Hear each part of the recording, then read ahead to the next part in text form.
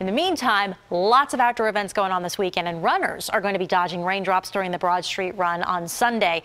Meteorologist Matt Peterson is actually live at the convention center right now. So Matt, runners are showing up to get their packets right now, and they're not scared of a little wet weather, right?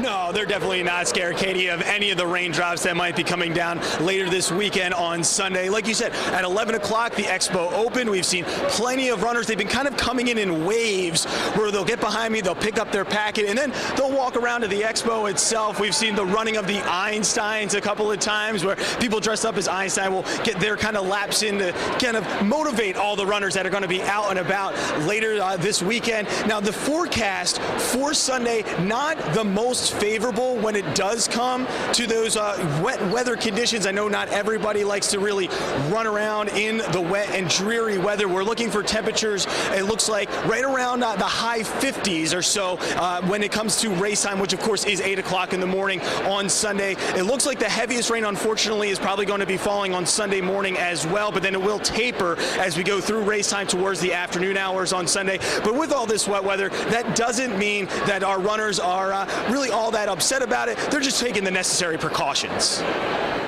This is my 9th year running it, so I've been running with her every year, and we've had really nice weather, we've had really bad weather, we've had rain, it's been cold, so I think probably what we wear will probably be a little bit different, but besides that, the running is all the same. And there you have it. Everybody, they're going to be enjoying themselves. That's the whole point of the Broad Street Run. It's the 40th anniversary. So if you are going to be out and about, just make sure that you dress appropriately. But the most important thing is enjoy yourself and have a whole lot of fun. Meteorologist Matt Peterson live at the convention center. Janelle, let's send it back to you. A little rain not going to deter those runners. Thanks so much, Matt. And you can track the wet weather this weekend along with our meteorologists. Just download the free CBS Philly mobile weather app on your mobile device.